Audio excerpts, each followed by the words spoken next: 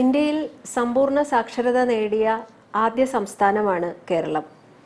1990-ൽ കേരളത്തിൽ വ്യാപകമായി നടന്ന ഒരു ജനകീയ സംരംഭം സമ്പൂർണ്ണ സാക്ഷരതാ യജ്ഞം, അതിലൂടെയാണ് കേരളത്തിന് ഈ നേട്ടം ആർജിക്കാൻ കഴിഞ്ഞത്. 1991 ഏപ്രിൽ 18-ന് കേരളം സമ്പൂർണ്ണ സാക്ഷരത നേടിയ ഇന്ത്യയിലെ ആദ്യ സംസ്ഥാനമായി പ്രഖ്യാപിക്കപ്പെട്ടു എന്ന് നമ്മൾ പറയാറുണ്ട്. പക്ഷേ ആ പ്രഖ്യാപനം നടത്തിയത് ഒരു സ്ത്രീയാണ്. 70 വയസ്സ് കഴിഞ്ഞു നിന്നിരുന്ന ചേലക്കാടൻ ആയിഷുമ്മയാണ് ആ പ്രഖ്യാപനം അന്ന് നടത്തുന്നത്. കോഴിക്കോട് മാനാഞ്ചിറ മൈതാനിയിൽ നടത്തിയ ആ പ്രഖ്യാപനം, ചേലക്കാടൻ ആയിഷുമ്മ നടത്തിയിട്ടുള്ള ആ പ്രഖ്യാപനം യഥാർത്ഥത്തിൽ ലോകശ്രദ്ധ ആകർഷിക്കുന്ന വിധത്തിലേക്ക് മാറുകയുണ്ടായി. ചേലക്കാടൻ ആയിഷുമ്മ തുടർന്നും പഠിച്ചു. 10ാം ക്ലാസ് വരെ പഠിച്ചതിന് ശേഷമാണ് പ്രായാധിക്യത്താൽ അമ്മ നമ്മെ വിട്ടുപിരിഞ്ഞത് എന്ന് സംസ്ഥാന സാക്ഷരതാ മിഷന്റെ ആസ്ഥാന മന്ദിരത്തിനുള്ളിൽ ചേലക്കാടൻ ആയിഷുമ്മയുടെ പേരിലുള്ള സാക്ഷരതാ മ്യൂസിയം നിലവിൽ വരാൻ പോവുകയാണ്. കെ നായനാർ മുഖ്യമന്ത്രിയായിരുന്ന കാലത്ത് സമൂഹത്തിലെ എല്ലാ വിഭാഗം അഭ്യസ്ത വിദ്യരെയും സന്നദ്ധ പ്രവർത്തകരാക്കി മാറ്റിക്കൊണ്ടുള്ള ഒരു സംരംഭമായിരുന്നു സമ്പൂർണ്ണ സാക്ഷരതാ യജ്ഞം എന്ന് നമുക്കറിയാം. അതിലൂടെ നിരക്ഷരരായ 90% പേരെയും സാക്ഷരതയിലേക്ക് എത്തിക്കുവാൻ കേരളത്തിന് കഴിഞ്ഞു. 1991 ഏപ്രിൽ 18-ന് സമ്പൂർണ്ണ സാക്ഷരതാ സംസ്ഥാനമായി കേരളം പ്രഖ്യാപിക്കപ്പെടുകയും ചെയ്തു. തുടർന്ന് 2.5 പതിറ്റാണ്ടിലധികമായി, ഏതാണ്ട് 3 പതിറ്റാണ്ടോടടുക്കുന്നു, ഈ കാലയളവിലെല്ലാം 90% മുകളിൽ സാക്ഷരത, അതായത് സമ്പൂർണ്ണ സാക്ഷരത എന്ന നേട്ടം നിലനിർത്തിക്കൊണ്ടു പോകാൻ കേരളത്തിന് കഴിഞ്ഞിട്ടുമുണ്ട്. യുനെസ്കോയുടെ മാനദണ്ഡമനുസരിച്ചാണ് 90% സാക്ഷരത നേടിയ ഒരു സമൂഹം സമ്പൂർണ്ണ സാക്ഷരതാ സമൂഹമായി അംഗീകരിക്കപ്പെടുന്നത്. ഈ അംഗീകാരം കേരളത്തിന് സ്വന്തമായി ഉള്ളപ്പോൾ തന്നെ പാർശ്വവൽകൃതമായ മേഖലകൾ, വിശേഷിച്ച് ആദിവാസി, തീരദേശ, ട്രാൻസ്ജെൻഡർ, പട്ടികജാതി കോളനി മേഖലകളിൽ 90% സാക്ഷരത നേടാൻ നമുക്ക് കഴിഞ്ഞിരുന്നില്ല. അതേസമയം കഴിഞ്ഞ കുറച്ചു നാളുകളായി സ്ത്രീ സാക്ഷരതയിൽ വലിയ മുന്നേറ്റം നടത്താൻ കേരളത്തിന് കഴിഞ്ഞിട്ടുമുണ്ട്. വാസ്തവത്തിൽ അതിൻ്റെ ഫലമായി 2009-ൽ നിലവിൽ വന്ന കേന്ദ്ര സർക്കാരിൻ്റെ സാക്ഷരതാ സ്കീമിൽ നിന്ന് കേരളം പുറത്താക്കപ്പെടുകയാണ് ഉണ്ടായത്. 2009 വരെ കേരളത്തിലെ സാക്ഷരതാ പ്രവർത്തനങ്ങൾക്ക് കേന്ദ്ര സർക്കാരിൻ്റെ ദേശീയ സാക്ഷരതാ മിഷന്റെ സാമ്പത്തിക സഹായം ഉൾപ്പെടെയുള്ള പിന്തുണ ലഭിക്കുന്നുണ്ടായിരുന്നു. എന്നാൽ 50%-ൽ താഴെ മാത്രം സ്ത്രീ സാക്ഷരതയുള്ള ജില്ലകൾക്ക് മാത്രമേ കേന്ദ്ര ധനസഹായം സാക്ഷരതാ പ്രവർത്തനത്തിന് ലഭിക്കൂ എന്ന മാനദണ്ഡമാണ് 2009-ലെ സാക്ഷരതാ സ്കീമിൽ, സാക്ഷർ ഭാരത് എന്ന കേന്ദ്ര സർക്കാർ സ്കീമിൽ ഉൾപ്പെടുത്തപ്പെട്ടത്. ഇതിന്റെ ഫലമായി കേരളത്തിലെ സാക്ഷരതാ തുടർ വിദ്യാഭ്യാസ പ്രവർത്തനങ്ങൾക്ക് കേന്ദ്ര സർക്കാരിന്റെ ധനസഹായം നിർത്തലാക്കുകയും ചെയ്തു. എന്നാൽ കേരളത്തിലെ 2009-ലെ LDF ഗവൺമെന്റ് കേരളത്തിലെ സാക്ഷരതാ തുടർ വിദ്യാഭ്യാസ പ്രവർത്തനങ്ങളെ പൂർണ്ണമായും ഏറ്റെടുക്കുകയാണ് ഉണ്ടായത്. തൽഫലമായി കേരളത്തിന് ഈ രംഗത്ത് വീണ്ടും മുന്നോട്ടു പോകാൻ കഴിഞ്ഞു. 2009-ന് ശേഷമാണ് സ്ത്രീ സാക്ഷരത 90%-ലേക്ക് കേരളത്തിലെത്തുന്നത്.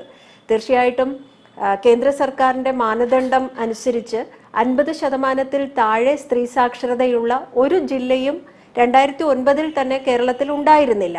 അത് വാസ്തവമാണ്. പക്ഷേ 90% സാക്ഷരത എന്നതിലേക്ക് കേരളം, സ്ത്രീ സാക്ഷരത എന്നതിലേക്ക് കേരളം എത്തുന്നത് 2009-ന് ശേഷമാണ്. അങ്ങനെ പൊതു സാക്ഷരതയിലും സ്ത്രീ സാക്ഷരതയിലും സമ്പൂർണത എന്ന നില കൈവരിക്കുവാൻ കഴിഞ്ഞ ഇന്ത്യയിലെ ഏക സംസ്ഥാനമായി ഇന്ന് കേരളം നിൽക്കുന്നുണ്ട്.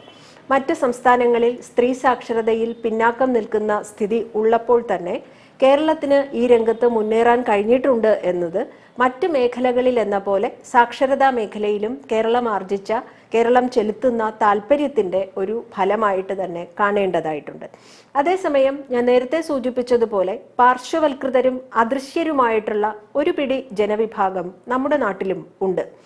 ആ മേഖലകളിലേക്ക് പ്രത്യേക ഊന്നൽ കൊടുക്കുന്ന സാക്ഷരതാ തുടർ വിദ്യാഭ്യാസ പ്രവർത്തനത്തിനാണ് ഈ സർക്കാർ ഊന്നൽ നൽകിക്കൊണ്ടിരിക്കുന്നത്. അതിന്റെ ഫലമായി ആദിവാസി ഊരുകളിലേക്ക് സാക്ഷരതാ തുടർ വിദ്യാഭ്യാസ പ്രവർത്തനം കഴിഞ്ഞ 3.5 വർഷത്തിനുള്ളിൽ വളരെ സജീവമായി എത്തിച്ചേരുന്ന സ്ഥിതിയുണ്ടായി. ആദിവാസി മേഖലയിൽ ഏറ്റവും കൂടുതൽ നിരക്ഷരർ സ്ത്രീകളാണ്. വാസ്തവത്തിൽ 80% താഴെ മാത്രമാണ് ആദിവാസി വിഭാഗത്തിലെ പൊതു സാക്ഷരത. ഇതിനൊരു മാറ്റം വരുത്തുന്നതിന്റെ ഭാഗമായി വയനാട് ജില്ലയിലും അട്ടപ്പാടി ബ്ലോക്കിലും സമ്പൂർണ്ണ സാക്ഷരതാ പ്രവർത്തനങ്ങൾ, സമ്പൂർണ്ണ സാക്ഷരതാ ബ്ലോക്കായും അട്ടപ്പാടിയെയും സമ്പൂർണ്ണ ആദിവാസി സാക്ഷരതാ ജില്ലയായി വയനാടിനെയും പ്രഖ്യാപിക്കുന്നതിന് വേണ്ടിയിട്ടുള്ള, അത് ഉദ്ദേശിച്ചുകൊണ്ടുള്ള പ്രവർത്തനങ്ങളാണ് ഇന്നിപ്പോൾ സർക്കാരിന്റെ നേതൃത്വത്തിൽ നടന്നുകൊണ്ടിരിക്കുന്നത്. അവിടെ നമ്മൾ പരിശോധിക്കുകയാണെങ്കിൽ ഈ നിരക്ഷരരിൽ ബഹുഭൂരിഭാഗവും 90%-ലധികവും സ്ത്രീകളാണ് എന്ന് കാണാൻ പറ്റും. പഠിതാക്കളായി എത്താൻ കൂടുതൽ താല്പര്യപ്പെടുന്നതും സ്ത്രീകളാണ്. പലവിധ കാരണങ്ങളാൽ വിദ്യാഭ്യാസം പൂർത്തീകരിക്കാൻ കഴിയാതെ പോയവർ, പല കാരണങ്ങളാൽ സ്കൂളിലേക്ക് 1-ാം ക്ലാസ്സിൽ പോലും എത്തിച്ചേരാൻ കഴിയാതെ പോയവർ ഒക്കെ അടങ്ങുന്ന ഒരു വിഭാഗമാണ് ആദിവാസി മേഖലയിലുള്ളത്. അപ്പോൾ അവരെ വിദ്യാഭ്യാസത്തിലേക്ക്, സാക്ഷരതയിലേക്ക്, തുടർ വിദ്യാഭ്യാസത്തിലേക്ക് അനൗപചാരിക വിദ്യാഭ്യാസ പ്രക്രിയയിലൂടെ കൊണ്ടുവരാൻ കഴിയുന്നു എന്നതിനർത്ഥം ആ മേഖലയിൽ നിലനിൽക്കുന്ന നിരവധിയായിട്ടുള്ള പിന്നാക്കാവസ്ഥകൾ, വിവിധങ്ങളായിട്ടുള്ള പ്രശ്നങ്ങൾ ആദിവാസി വിഭാഗങ്ങൾ നേരിടുന്നുണ്ട് എന്ന് നമുക്കറിയാം.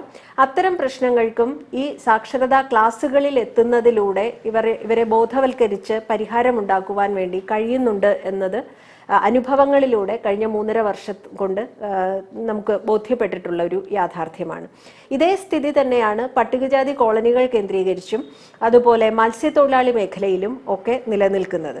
സാക്ഷരതാ മിഷന്റെ ഈ മേഖലയിലുള്ള ക്ലാസുകൾ പരിശോധിച്ചു നോക്കിയാൽ ഇതേവരെ വന്നിട്ടുള്ള വാർത്തകളിലും മാധ്യമങ്ങളിൽ പ്രസിദ്ധീകരിച്ചിട്ടുള്ള ചിത്രങ്ങളിലും അടക്കം പരിശോധിച്ചു നോക്കിയാൽ വ്യക്തമാകുന്ന വസ്തുത ബഹുഭൂരിഭാഗവും സ്ത്രീ പഠിതാക്കളാണ് എത്തുന്നത് എന്നതാണ്. ഇപ്പോൾ പെട്ടെന്നൊരു ഉദാഹരണം പറയുകയാണെങ്കിൽ 98 വയസ്സുകാരിയായ കാർത്തിയായനി അമ്മയാണ് സാക്ഷരതാ പരീക്ഷയിൽ വലിയ വിജയം നേടി കഴിഞ്ഞ വർഷം ദേശീയ ശ്രദ്ധയാകർഷിച്ച ഒരു പഠിതാവ്, സ്ത്രീയാണ്. 105 വയസ്സുകാരിയായ ഭാഗീരഥി അമ്മയാണ് ഇക്കൊല്ലം 4-ാം തരം തുല്യതാ പരീക്ഷ 100-ൽ 100 മാർക്ക് നേടി വിജയിച്ചത്. ഈ സർക്കാരിന്റെ ഒരു പ്രത്യേക ശ്രദ്ധ കേരളത്തിലെ അതിഥി തൊഴിലാളികൾക്കിടയിൽ എത്തിയതിന്റെ ഫലമായി അതിന്റെ ഭാഗമായി സാക്ഷരതാ മിഷൻ ഒരു പുതിയ പദ്ധതി ആരംഭിച്ചത് ചങ്ങാതി എന്ന പേരിൽ ഇതര സംസ്ഥാന തൊഴിലാളികൾക്ക് വേണ്ടിയിട്ടുള്ള സാക്ഷരതാ പരിപാടിയാണ്. ആ പ്രവർത്തനത്തിൽ ഞങ്ങൾ തുടക്കത്തിൽ നേരിട്ട ഒരു പ്രതിസന്ധി എന്ന് പറയുന്നത്, പല കാരണങ്ങളാൽ പഠിക്കാൻ താല്പര്യമുണ്ടെങ്കിലും മുന്നോട്ട് വരാൻ മടിക്കുന്ന ഇതര സംസ്ഥാന തൊഴിലാളികളെയാണ് കാണാൻ കഴിഞ്ഞത്. എന്നാൽ ഇന്ന് സ്ഥിതി മാറിയിരിക്കുന്നു. കേരളം അവർക്കും അവരുടെയും നാടാണ് എന്ന നിലയിൽ എല്ലാ ഇന്ത്യക്കാരും സഹോദരി സഹോദരന്മാരാണ് എന്ന ഒരു ഭാവത്തോടെ, മനോഭാവത്തോടെ, സമീപനത്തോടെ പ്രവർത്തിക്കുന്ന ഒരു സർക്കാരാണ് കേരളത്തിലേത് എന്ന് അംഗീകരിക്കാനും തിരിച്ചറിയാനും നമ്മുടെ അതിഥി തൊഴിലാളികളായ സഹോദരങ്ങൾ തയ്യാറായിരിക്കുന്നു. തൽഫലമായി ആദ്യഘട്ടത്തിൽ മടിച്ചു നിന്നവർ പഠനത്തിലേക്ക് വരാൻ തുടങ്ങി, വരാൻ സന്നദ്ധരായി, അവർ സാക്ഷരരായി. തുടർന്ന് അവരിൽ പലരും 4-ാം തരം തുല്യതാ ക്ലാസ്സിലേക്ക് എത്തിക്കൊണ്ട് തുടർ വിദ്യാഭ്യാസത്തിന് സന്നദ്ധരായി മാറി. മാത്രമല്ല, ഈ കഴിഞ്ഞ വർഷം പുതുതായി സ്ത്രീകളും ഇതര സംസ്ഥാന തൊഴിലാളികളുടെ കുടുംബങ്ങളിൽ നിന്ന് ഈ പദ്ധതിയുടെ ഭാഗമായി വന്നു ചേർന്നു. നമ്മളിപ്പോൾ കാണുന്നത് ബീഹാറുകാരിയായ റോമിയോ എന്ന ഒരു സ്ത്രീ, അവർ തൊഴിലാളിയല്ല, പക്ഷെ ഒരു ഇതര സംസ്ഥാന തൊഴിലാളിയുടെ ഭാര്യയാണ്. അവർ ചങ്ങാതി പരീക്ഷയിൽ, സാക്ഷരതാ പരീക്ഷയിൽ 100-ൽ 100 മാർക്ക് നേടി വിജയം വരിച്ചതിൽ ദേശീയ ശ്രദ്ധ പിടിച്ചുപറ്റിയിട്ടുള്ള ഒരു സംസ്ഥാനമായി കേരളം മാറുന്ന ഒരു കാഴ്ചയാണ്. ഈ രീതിയിൽ കൂടുതൽ സ്ത്രീകളിലേക്ക്, നമ്മൾ പറയുമ്പോൾ പൊതുവിൽ പാർശ്വവൽകൃതരും അദൃശ്യരുമായ മനുഷ്യരിലേക്ക് അവരുടെ ഭരണഘടനാപരമായിട്ടുള്ള വിദ്യാഭ്യാസം എന്ന അവകാശം അവർക്ക് അനുഭവിക്കാൻ കഴിയുന്ന നിലയിലേക്ക് ജനാധിപത്യ സർക്കാർ എത്തിച്ചേരുന്നു എന്ന് നമ്മൾ പറയുമ്പോൾ തന്നെ അങ്ങനെ എത്തിച്ചേരുന്ന ഈ നേട്ടങ്ങൾ അധികവും ലഭിക്കുന്നത് സ്ത്രീകൾക്കിടയിലേക്കാണെന്നാണ്. കാരണം നിരക്ഷരരിൽ ഭൂരിഭാഗം സ്ത്രീകളാണ്, പാർശ്വവൽകൃതരിൽ ഭൂരിഭാഗം സ്ത്രീകളാണ്, അദൃശ്യരായ നമ്മുടെ മനുഷ്യരിൽ ഭൂരിഭാഗം സ്ത്രീകളാണ്. ഈ അദൃശ്യരിൽ ഒരു വിഭാഗമായിരുന്നു ട്രാൻസ്ജെൻഡേഴ്സ്. ട്രാൻസ്ജെൻഡേഴ്സിന് വേണ്ടി ഇന്ത്യയിൽ ആദ്യമായി ഒരു വിദ്യാഭ്യാസ പദ്ധതി ആരംഭിക്കുന്നത് കേരളമാണ്. ട്രാൻസ്ജെൻഡേഴ്സിന് വേണ്ടി സമന്വയ എന്ന പേരിൽ സാക്ഷരതാ മിഷനിലൂടെ സർക്കാർ സഹായത്തോടെ ആരംഭിച്ച പദ്ധതി, തുടർ വിദ്യാഭ്യാസ പദ്ധതി, 10ാം ക്ലാസ്സിലും ഹയർ സെക്കൻഡറി തലത്തിലും ട്രാൻസ്ജെൻഡേഴ്സിന് സൗജന്യമായി വിദ്യാഭ്യാസം നൽകുന്ന പദ്ധതിയാണ്. ഈ പദ്ധതിയിലേക്ക് കടന്നു വന്ന ട്രാൻസ്ജെൻഡർ സഹോദരങ്ങൾ ഇന്ന് നമുക്കിടയിൽ അപരിചിതര അല്ലാത്ത വിധത്തിൽ സ്വീകാര്യത നേടിക്കഴിഞ്ഞിരിക്കുന്നു എന്നുള്ളത് ഒരു പ്രധാനപ്പെട്ട കാര്യമാണ്. ഇത്തരത്തിൽ പൊതുവിൽ സമൂഹത്തിന്റെ പിൻനിരയിൽ നിൽക്കുന്നവരെ മുഖ്യധാരയിൽ എത്തിക്കുക എന്നതോടൊപ്പം തന്നെ ആ പൊതുവിൽ എത്തിക്കുമ്പോൾ ആ കൂട്ടത്തിൽ നിന്ന് ഒഴിവാക്കപ്പെടാൻ സാധ്യതയുള്ള ഒരു വലിയ വിഭാഗമായ സ്ത്രീകളെ, ഇതര ലിംഗ വിഭാഗങ്ങളിൽ പെടുന്നവരെ ഒരുപോലെ തന്നെ പരിഗണിച്ചുകൊണ്ട് അവരെയും സമൂഹത്തിന്റെ മുഖ്യധാരയിൽ എത്തിക്കുന്ന ഒരു വികസന സമീപനമാണ്, സാമൂഹിക പുരോഗതിയെ സംബന്ധിക്കുന്ന ഒരു വിശാലമായിട്ടുള്ള ജനാധിപത്യ സമീപനമാണ് ഇന്ന് സർക്കാർ സ്വീകരിച്ചുകൊണ്ടിരിക്കുന്നത്. ഇത് സാക്ഷരതാ തുടർ വിദ്യാഭ്യാസ രംഗത്തും സാക്ഷരതാ മിഷൻ പ്രാവർത്തികമാക്കാൻ ശ്രമിച്ചുകൊണ്ടിരിക്കുകയാണ്. ഇതിന്റെ ഫലമായി നീതി ആയോഗ് കേന്ദ്ര സർക്കാരിന് നൽകിയ നിർദ്ദേശങ്ങളിൽ സാക്ഷരതാ തുടർ വിദ്യാഭ്യാസ പ്രവർത്തനങ്ങളിൽ കേരളത്തെ മാതൃകയാക്കണം എന്ന് ആവശ്യപ്പെടുകയുണ്ടായി. അതിൻ്റെ ആ നിർദ്ദേശമനുസരിച്ച് കേന്ദ്ര മാനവ വിഭവശേഷി മന്ത്രാലയം, അതിന് കീഴിലുള്ള സ്കൂൾ വിദ്യാഭ്യാസ വകുപ്പ് കഴിഞ്ഞ 2 വർഷങ്ങളിലും നടത്തിയ പോളിസി നയരൂപീകരണം സംബന്ധിക്കുന്ന ചർച്ചയിൽ കേരളത്തിലെ സാക്ഷരതാ മിഷനെ പങ്കാളിയാക്കുകയും മറ്റ് സംസ്ഥാനങ്ങളോട് കേരളത്തിന്റെ പാഠപുസ്തകം, പാഠ്യപദ്ധതി അടക്കമുള്ള കാര്യങ്ങൾ പരിശോധിച്ച് അതിനനുസരിച്ച് നടപ്പിലാക്കുന്നത്, ഇംപ്ലിമെന്റേഷൻ മെത്തേഡ് അടക്കം കേരളത്തിൻ്റെത് മാതൃകയാക്കണമെന്ന് പറയുകയുണ്ടായി. നമ്മൾ ആ ഇംപ്ലിമെന്റേഷന്റെ നടത്തിപ്പിന്റെ ഭാഗം പരിശോധിക്കുമ്പോഴും കേരളത്തിന്റെ ഒരു സവിശേഷത, വാസ്തവത്തിൽ മറ്റ് സംസ്ഥാനങ്ങളിലെ പ്രതിനിധികളുമായി സംവദിക്കാൻ അവസരം കിട്ടുമ്പോഴാണ് ബോധ്യപ്പെടുന്നത് കേരളത്തിന്റെ ആ മേഖലയിലെ സവിശേഷത. ഇൻസ്ട്രക്ടർമാർ എന്നൊരു പുതിയ വിഭാഗത്തെ സാക്ഷരതാ തുടർ വിദ്യാഭ്യാസ രംഗത്തേക്ക് സന്നദ്ധ പ്രവർത്തകരായി കൊണ്ടുവരാൻ കേരളത്തിന് കഴിഞ്ഞു എന്നതാണ്. കോളേജ് വിദ്യാർത്ഥികളും സ്കൂൾ വിദ്യാർത്ഥികളും അടക്കമുള്ള ചെറുപ്പക്കാരെയും അതുപോലെ തന്നെ കുട്ടികളെയും സന്നദ്ധ പ്രവർത്തനത്തിൽ, സാമൂഹ്യ പ്രവർത്തനത്തിൽ പങ്കാളികളാക്കാൻ സാധിച്ചിട്ടുണ്ട്. ഈ കൂട്ടരിലും ഭൂരിഭാഗം സ്ത്രീകളാണ്. പെരുമ്പാവൂർ മാറമ്പള്ളി MES കോളേജിലെ വിദ്യാർത്ഥികളാണ് ആദ്യമായി അത്തരമൊരു സംരംഭത്തിലേക്ക് സഹകരിക്കാൻ തയ്യാറായി വന്നത്. അത് ഇതര സംസ്ഥാന തൊഴിലാളികളെ സാക്ഷരരാക്കുന്ന പ്രക്രിയയുടെ ആദ്യഘട്ടമായി നടന്ന ഒരു സർവേ പ്രവർത്തനത്തിലാണ്. 300 വിദ്യാർത്ഥികളാണ് അവിടെ നിന്ന് സർവേ നടത്താൻ വേണ്ടി സന്നദ്ധരായി മുന്നോട്ട് വന്നത് ആ കോളേജിൽ നിന്ന്. ആ 300 വിദ്യാർത്ഥികളിൽ 282 പേർ പെൺകുട്ടികളായിരുന്നു. തുടർന്ന് ഈ കുട്ടികൾ തന്നെ ഇൻസ്ട്രക്ടർമാരായി മാറി.